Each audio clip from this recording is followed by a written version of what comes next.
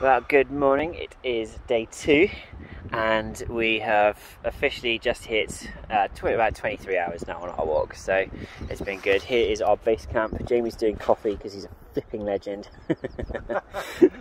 And his tent is absolutely amazing.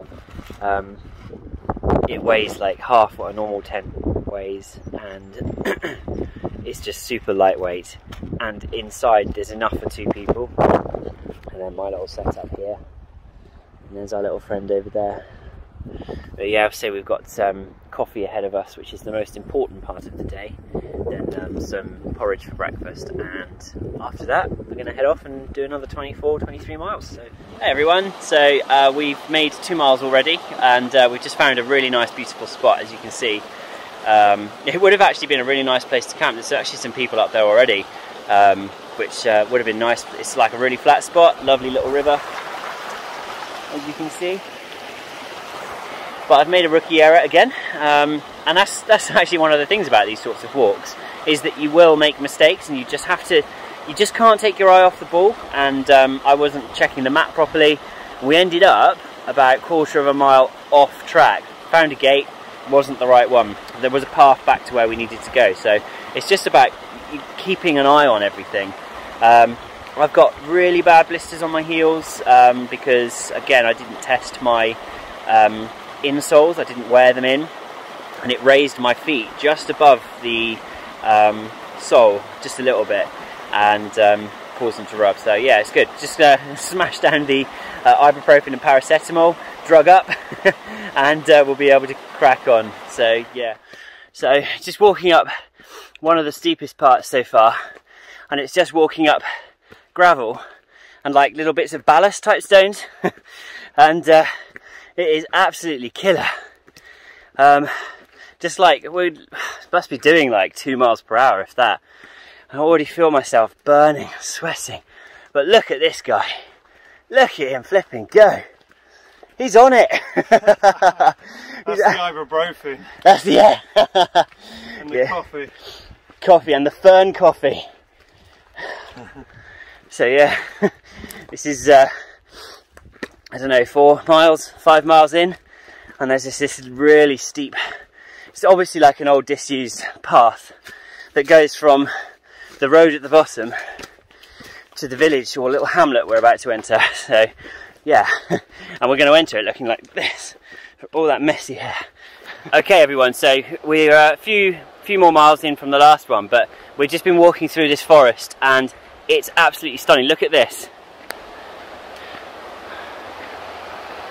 This river is it's just outside of this little place called Holm we've just walked down, and it is absolutely spectacular. Such a beautiful place to be on our 30-something mile.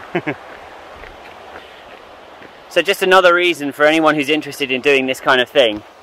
If you're into nature, if you're into the outdoors, going on hikes like this is just absolutely perfect for it, because you will see things that you never see if you were looking for them in a car. Like you just could not find this place if you didn't look for it or didn't go on the route. Hey everyone, so we are now 9 miles into our walk today on day 2, and it's been a bit of a fun one. We've probably the steepest so far. What do you reckon, Jamie? Probably the steepest? Yeah, pretty brutal.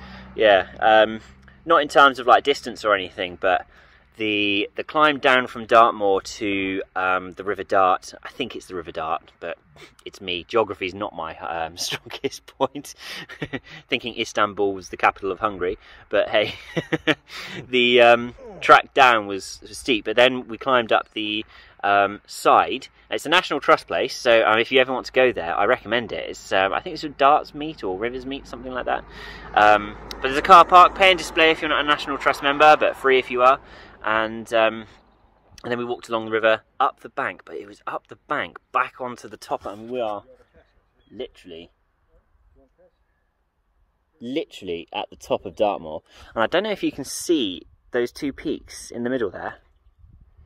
Well, that's where we're going to be going soon, and that is probably, it's downhill pretty much to there, and then it's a a really just long hike up, but when we get to the top, I'll show you the views. They are absolutely stunning because you're so high up, all you see is a 360-degree panoramic of Dartmoor, and across, which is what's really nice, you see across over where you've come from, but also where you're going to, Exmoor. So it's kind of like our first glimpse of the next chapter. And the way I break this down into 4 parts: you've got the bit from Wembury to Ivy Bridge, then you've got the bit from Ivy Bridge to like Chagford, so the edge of Dartmoor, then you've got in between Dartmoor and Exmoor, which I think is my favourite part. It's absolutely stunning. And then from there, Exmoor to Lynmouth. So four stages really, but each have got their own character. So if you're looking for something to do, you know, maybe don't do it in a week. I like hiking. I'm pretty used to it, and even my feet are really hurting. I didn't really wear the right gear, as I said, so it's my fault. But we're doing it in 5 days, so it's 117 miles in 5 days. You don't have to do that. Most people will do it in sort of like 7 to 10 days, and they'll really enjoy it, because that way you're not rushing, you can focus on the scenery, you can see the different things, chat to people on the way. We've been chatting to a few people today, I mean, Jamie's just over there just chatting away to the ice cream guy. This is just a little stop like this, but what we're doing is I've got these patches on my heels again, and they are weeping, which means they're doing their job. If I didn't have them on, I think they would be red raw. And this time last year at this stage, I'd worn the wrong socks. Bit of a theme going on here, so I'm not going to give people advice, but learn from what I've done. The advice, I forgot where I was going with that. Oh yeah, if I'd worn, if I hadn't put these bits of tape on, that would have just been raw against my sock, against the trainer. And what's happened in the trainer is the heel bit has rubbed away. So that's why I'm struggling. And I've had them so tight. Your feet expand when you're walking. So you have to be, you've got to look after your feet. So I've been gradually untightening my shoes, and that's really helping. But yeah, beautiful spot up here. It's sort of, where are we now? We're mile 26 plus 9, 35 mile. So we're heading in the right direction. Okay, everyone, there is a stone circle which you pass at around, where are we? 12 miles. 38 miles in. Oh, we're at 14 miles, so 40 miles in. And that is just testament to just like how amazing things were back.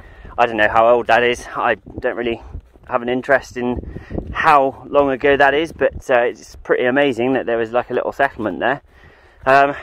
Just goes to show though that they have even better building skills than I have, because I couldn't do that. Hey everyone, so this is mile, what did I say we were at, Jamie? We're at nearly 17 miles, I forgot. And we had a little bit of a boost earlier, because today has been absolutely brutal on the legs. And I remember this last year, and it was when I did 30 miles in a day. And I'm starting to worry if I've already said any of this, but I suppose if I learn how to use an editor, maybe I can get rid of it. But 30 miles in a day, and it was a day like this. It was hot, but it was much hotter than this. We've been really fortunate today because it's been quite hazy. At one point it rained, so that was refreshing. That was quite early on, but for the most part of like the time where the sun's at its most strongest and dangerous sun, it was covered, which was really helpful. It was humid and it was really muggy, but just made sure to be drinking so much water. And that's why these platypuses are so good, because it's a bit of a faff filling them up if you get one with a stupid zip seal thing. And you have to wait half an hour for them to purify, but you can drink whilst you're on the route, which is a real advantage to having a bottle. However, what Jamie's advantage is completely the other way. He literally just fills up the bottle, sticks the Sawyer Mini, which is the filter he uses, which if you're interested in what filter he's using, have a look at his video, because it's this thing here, which is a Sawyer Mini, And what are they, like £20? 25, 30 quid. 25, 30 pounds on Amazon. Yeah. And basically they filter the water as you're drinking it. So you don't have to stop and use tablets. Thanks, mate. You don't have to stop and use tablets to purify the water. You can just drink straight from it. And I actually borrowed it last time I did the trek, and it's fantastic. The water tastes like filter water from the fridge.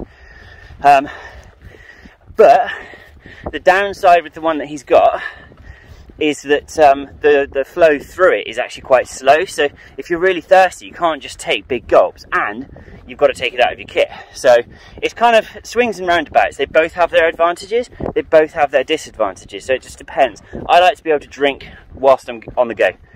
Simple as that. I don't like stopping.